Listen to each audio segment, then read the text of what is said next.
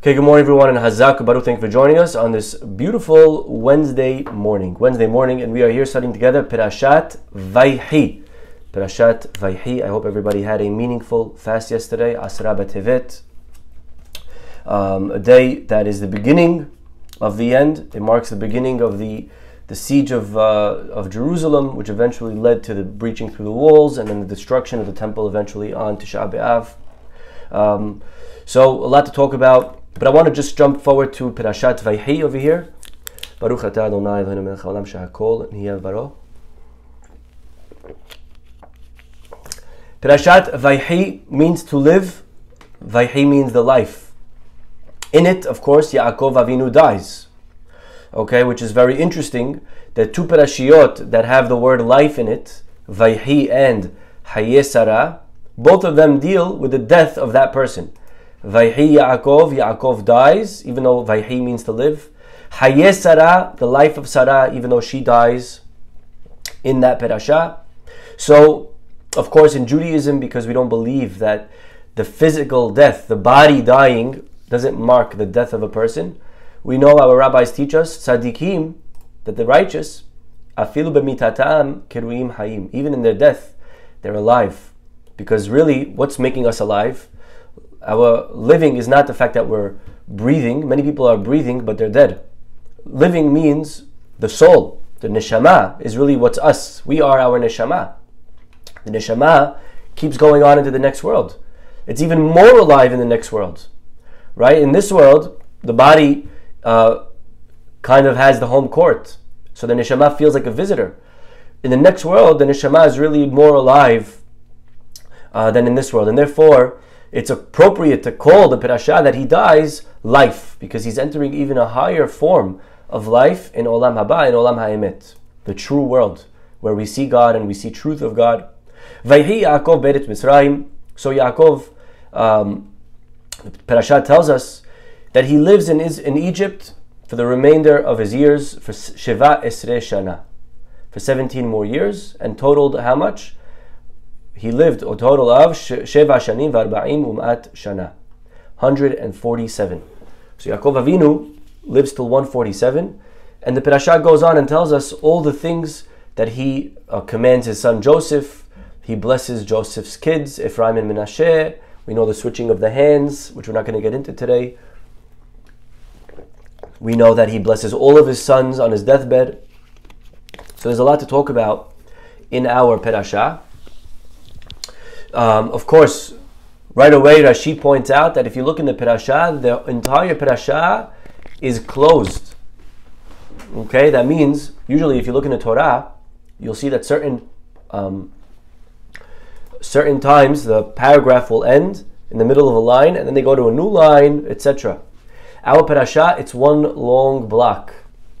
That's called setuma. So he says, Lama parasha zo setuma? Rashi asks, why is our parasha closed? He gives over here an answer. Two answers really. Number one, Lefi shekvar niftar, shekevan sheniftar Yaakov Avinu, once he dies, Yaakov, nistemu enehem v'lebam shel Yisrael, the Jewish people's eyes and hearts were shut because the she'bud, the enslavement began.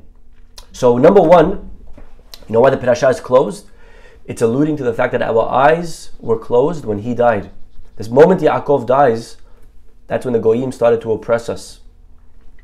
Davar aher, number two, shebekesh legalot et haketz lebanav v'nistam mimeno.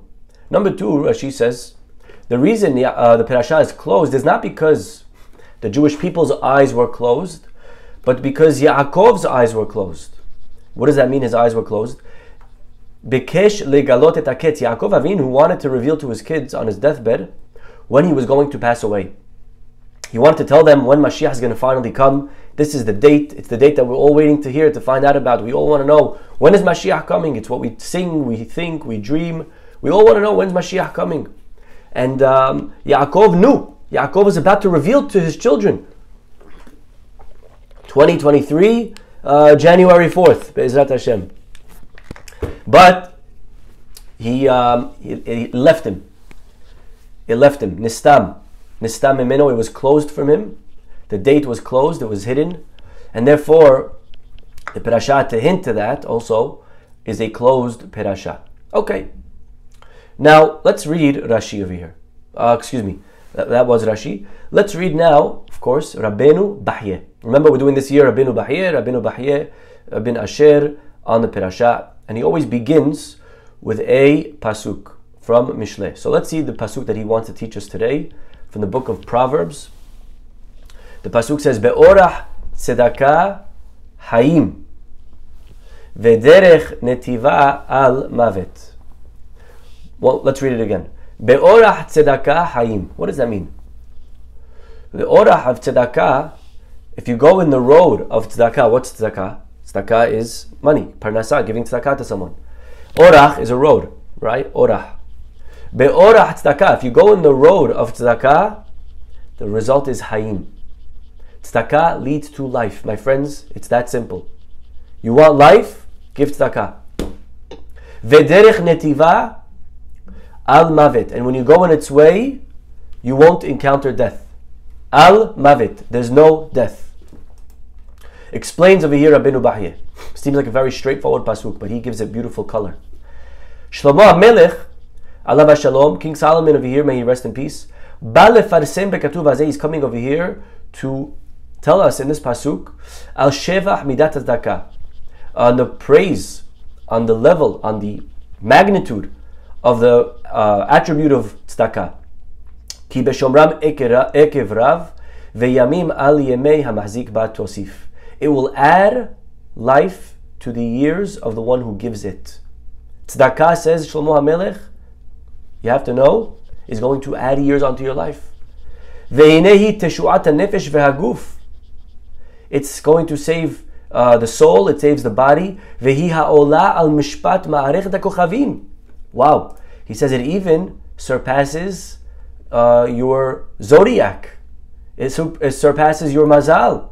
Because he says, after all, it's known ki hayeh adam nigzarim him. Man's life is nigzar. What does that mean, nigzar? Man's life is finite. It's decided. It's decreed. Kefi mishpat ha'ma'archa. Depending on the alignment of the stars. A person's born at a certain time. There's a certain mazal that influences him. Yes, if he's born in this time, he's going to be this is going to be his temperament. If he's born here, it's maybe going to live this long. All, of course, is done with God's approval. But there is a system in which Hashem created a mazal, that if a person's born in certain times, he's going to have this and this mazal, this and this, whether it's, again, personality or coloring or genes, etc. Okay? Ume'id al zeh, and he says, let me bring you a proof. Pasuk says in Shemuel, O yomo yavo, or his day will come. What does it mean, his day will come? His day that he's supposed to die will come, and he'll die that way. Meaning, everyone has a day. Everyone has a time that the clock is going to run out. And similarly, vayikrevu yemei David lamut. Hen karvu yamecha lamut. God says to Moshe, your time to pass has come. So you see, he's saying everyone has a decreed time that they're supposed to leave this world. And obviously, if you're getting closer to that day, that means it was decided that that's the day. This day of your life, this is the final day of your life, and you're getting closer to that day. He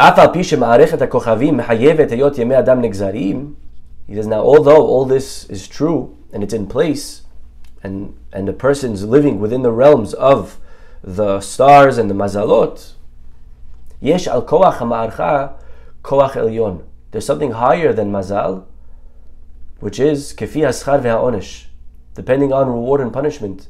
Lehosif al ha'nigzar. We could add on someone who's decreed.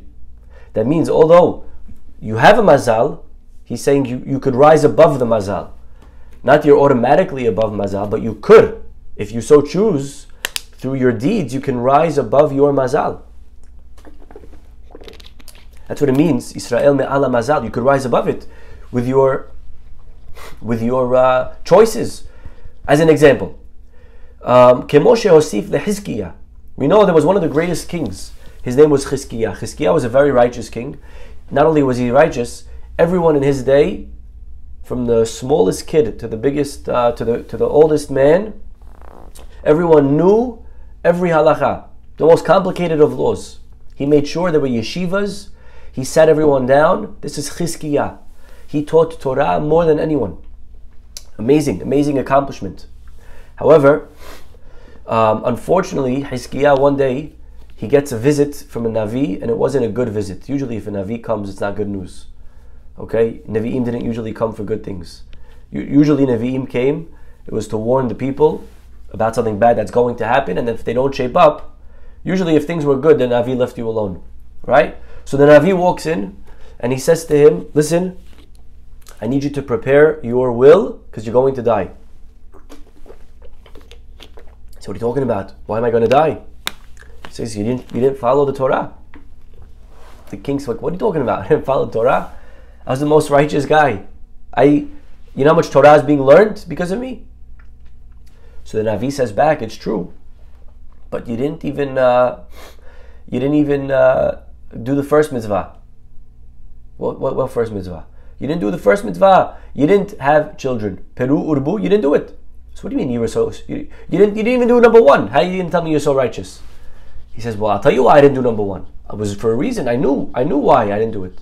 I consciously avoided the first mitzvah. Why? Because I saw that one day my child, that if I have a child, he's going to be the worst king in history, who's going to populate Israel with avodah zarah, with idolatry. And therefore I felt it was better if I don't bring children into the world.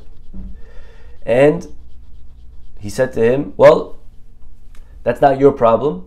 That's not your business if he's going to be good or bad. Your business is to have them. And therefore, you're going to die. Prepare your will. Then the king, Chizkiah, he says, well, okay, if that's what you say, then I'll do tshuva and I'll get married. Why don't you give me your daughter and we'll have kids together?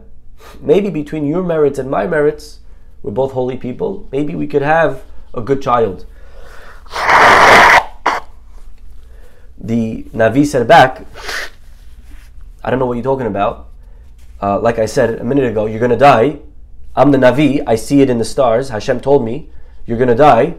I don't want to give my daughter to you because she's going to be a widow in a few minutes. The king said back, he said to him, very sharp line, he said, listen, Mr. He didn't even call him by his name. He called him by his father's name. You're son of Amotz. Get out of here, take your prophecy and get out. Because I don't care if it was stamped, I don't care if the decree, I don't care what you saw. I have a tradition from my father's father, who's all the way back to David HaMelech, that even if a person has a sword on his neck, he could still pray for Hashem's mercy. Afilu herev munahat al tzavaro. Even if a person's in a moment, in a situation that looks so dire, they can pray. And therefore, I don't care what you saw in the stars, get out of here. And he turns to the wall and he starts praying and praying and praying. And by the way, from here we learn an interesting halakha that when a person prays, they should try to pray in front of a wall. There should be nothing in between you and the wall that you pray. Ideally. Okay, that's why a lot of times you see in synagogue people going close to the wall to pray. Okay, so he turns to the wall and he prays and God answers his prayer. And what happened? He was added 15 years of life. Like the pasuk says in Yeshayahu, Hineni Yosef al yamecha tet vav shana. I'm going to add onto your years 15 years of life. So you see that a person can change their mazal. Velekatzer min hanigzar kemo shekatzar min Yehoram ben Ahaziah. We also could find that a person could change their mazal, God forbid, for the worse. A person could have a lot of years allotted to them, but they also, God forbid, could lose that. Like we find Yehoram. Yehoram was a king, Yehoram ben Ahaziah, and what happened was he had a certain question, and he sent the message to find out from Baal Zevuv. It's the name of an idol. He sends to Baal Zevuv to ask that god, the god of Ekron, what's going to be. So the Navi sends a message to Yehoram. He says, "Hamebeli en Elohim beYisrael." There's no God in Israel, that you have to go ask a god of the Goyim, idolatry. That's like the ultimate. That's the ultimate avodah zarah. What a chilul Hashem! You're a Jewish king, and instead of asking your own God, you go and ask the God of the enemy. Lachen hamita asher alita sham. Therefore, the bed that you're on, the Navi says to him, Lo tered mimena, you will not get off of, ki mot hamut, because you will surely die. And therefore, person needs to know, says Rabbeinu Vayhi, that person needs to know that whatever years they were allotted, whatever their mazal is, in general, they could always change it for better or for worse, bar minan. Ve'al ken, and therefore, Amar Shlomo, says Shlomo HaMelech, ki hatzdaka midah elyona ve'atzuma, koha gedola u'pirya hayim. Shlomo HaMelech, coming back to our pasuk, Shlomo is telling us that tzedakah, charity, is a very important virtue, and it can bring a tremendous amount of fruits. Zehu Shemar, this is what it says, be'orah tzedakah hayim. If you go in the way of tzedakah, you're going to have life. Kilomar, meaning tosefet chayim ala nigzarim, not life. You're going to add life. Whatever was decreed, whatever was allotted to a person, tzedakah could add to that. Like we find by Binyamin HaTzadik. Look at this beautiful story that our rabbis in the Midrash bring.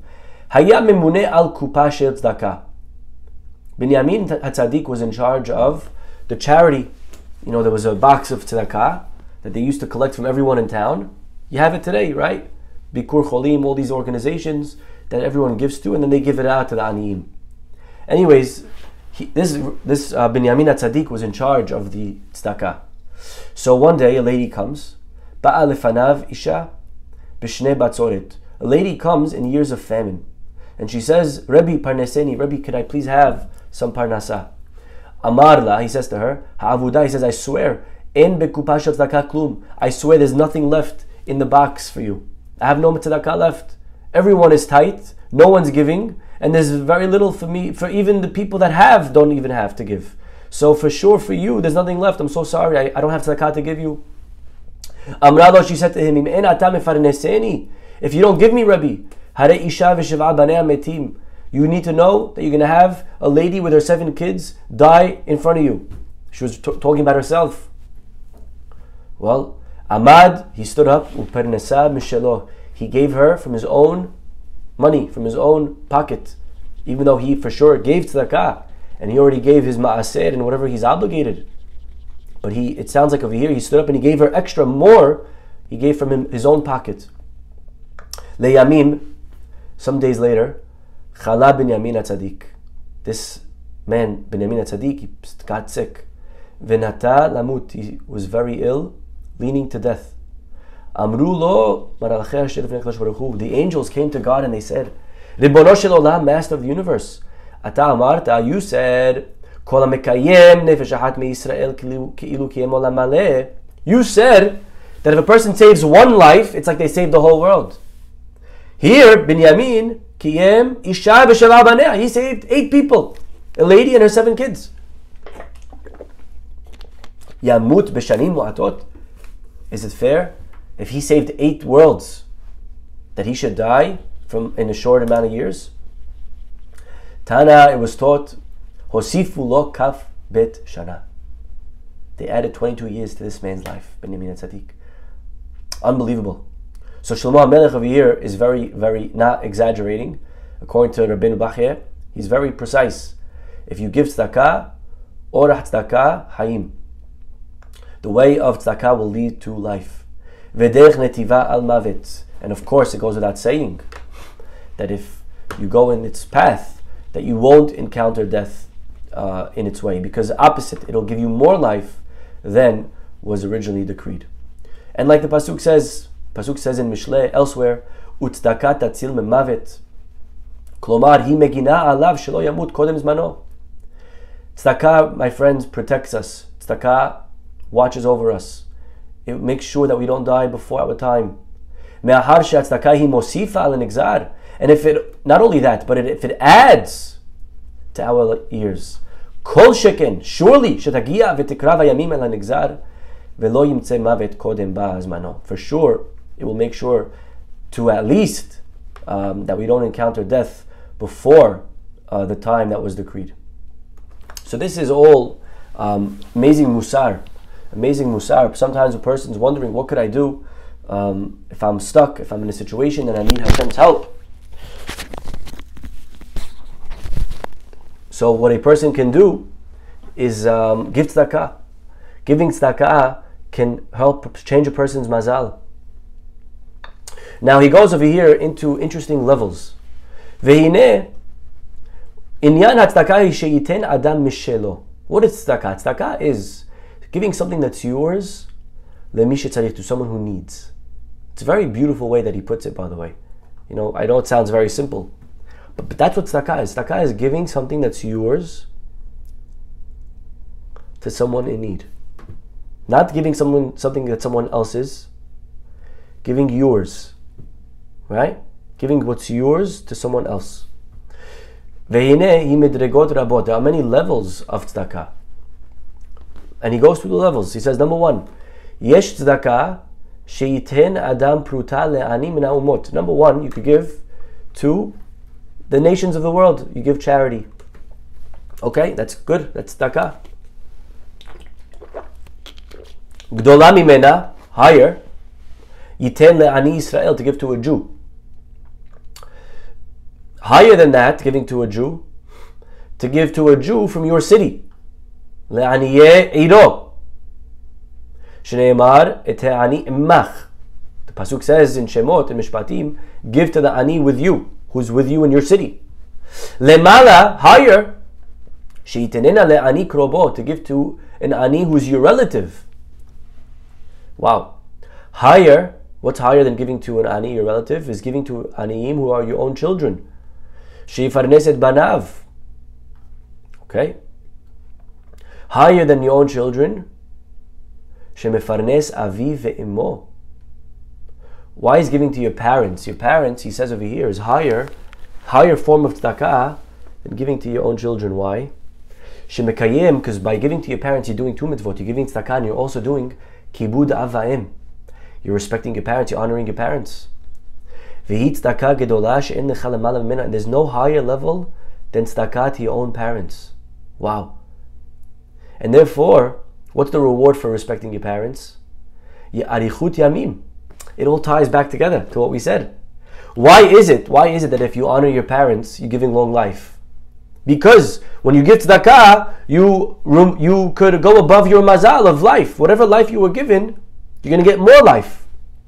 So tzedakah, if tzedakah does that, then for sure tzedakah to your parents, which is kibud avayim, could do that. You understand how it all ties together? That's why respecting your parents is long life. Because it's the highest form of tzedakah. And in general, tzedakah gives you long life. Okay. V'chen matzinu beYosef. Now look at this. How does it all tie into our parasha? You're wondering. I know. So look what he says. He says we find this all by Yosef. Shepirnes et aviv yud zayin shana. He fed his father. He sustained his dad for how many years? How many years when Yaakov and Yosef finally reunited? How many years did they live together for? And they all lived happily ever after, right? Well, for how many years was happily ever after? 17. 17. It's the pasuk, right? Right, we just read it. We started the class with the pasuk. Vayhi yemei Yaakov shenei hayav. Vayhi Yaakov beretz Mitzrayim sheva esrei shana. Yaakov lived in Mitzrayim for 17 years. So Yosef sustained his father for 17 years. That number is very interesting. Why does the pasuk have to even say 17? If you do the math, Rabbeinu Vayhi says, you'll know it was 17. Because why? He comes down when he's 130 and he dies at 147. So what's 147 minus 130? 17. So why does the pasuk have to say he was there for 17 years? right? So he explains, B'schut tzedakah she'asa Yaakov imo, because Yaakov took care of Joseph, his son, for 17 years.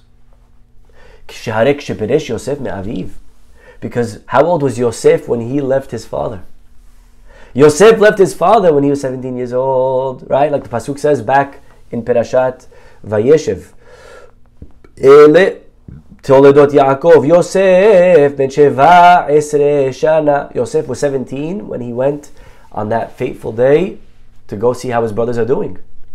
So Yosef is 17, so Yaakov took care of Yosef for the first 17 years of his life. Midah keneged midah. Because of that, Yosef took care of his father for the last 17 years of his life. Beautiful. Vayhi Yaakov be'eret Mitzrayim Sheva Esre Shana.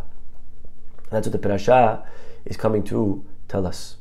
So over here we have beautiful musar starting off the parasha about the importance of tzedakah. Of course, tzedakah is giving something that's yours. But what is yours? Yours could be your money. Yours could be your time. Yours could be your knowledge, your resources. But giving something that's yours to somebody in need. Okay, this is tzedakah. This is an opportunity, my friends, that we have to give tzedakah. We all like to receive, but you have to realize that receiving is death. Giving is life. Literally, when you give, you're not only living, but giving will lead to more living. You'll be more alive, you'll get more life. Hashem will reward a person who gives with more life. There's a story told in the yeshiva. I don't know if it was the Hafetz Chaim's, I forget which yeshiva it was. One of the customs they had in this yeshiva was that every day another boy would head the Gmach. They had a Gmach. Gmach stands for Gemilut Chasadim. It was a fund that they would give out every time someone needed something. They would need a loan, they would need something. So they had in the yeshiva, amongst all the boys, they had this little Gmach, this charity fund. And every day another boy had to be in charge of it. He had to take off a day of learning, go sit in the office, and anyone in the town that needed would come and they would be in charge of writing down and tracking, etc., etc. Okay. So one day it was a certain boy's turn to be in charge of the Gmach. Well, he didn't want to be in charge because that meant that he would have to now take off from learning. He said, I want to take off from learning. Take off from learning? I don't want to do it. Let someone else do it. I'm learning. Someone else be in charge of this chesed. They came to the rabbi. They said, Rabbi, what do we do? All the boys are taking turns. It's his turn. He doesn't want to now do it. He's backing out. It's not fair. We all wasted time from learning. He should waste time from learning. So the rabbi, what's he going to tell the boy? He was smart. The rabbi called the boy over. He said, listen, why you don't want to watch the kuppah, the charity fund? He says, Rabbi, I'm going to waste the whole day. I want to learn. My time in this world is limited. I need to finish. I need to learn. So the rabbi said back, I understand. But let me tell you something. You know, there was two rabbis, Abaye and Rava. Both of them come from Eli HaKohen. If you know anything about Eli, unfortunately, Eli had on his family a decree of death, karet, because he did something inappropriate. He didn't rebuke his children. So Eli, anyone who comes from Eli, is going to die by 20. However, the Gemara says we have two big rabbis, Abaye and Rava, and they lived much longer than 20. One lived till 40, one lived till 60. The one that learned Torah lived till 40. The one that lived till 60, why did he live till 60? He learned, but he also did tzedakah. So he got 20 years for his learning and another 20 for his tzedakah. So this is what the Gemara says. So the rabbi turned to the student and he said, listen, if you give tzedakah, if you give of your time, if you help and man right now this charity fund, so it'll give you more years at the end of your life, and then you could use those years to make up the learning that you missed by watching the Kupat Tzedakah. This is what the rabbi said. Very clever. But this is what Shlomo HaMelech is saying. That tzedakah, my friends, adds life. Tzedakah tatzil memavet. Tzedakah of course, midah keneged midah, always. Because Yaakov took care of his son for 17, his son ended up taking care of him for 17 years. This is the power. Of course, there's a lot more to talk about, but we'll stop over here for today. Everyone have a wonderful day. God willing, we'll see you all tomorrow. Bye-bye.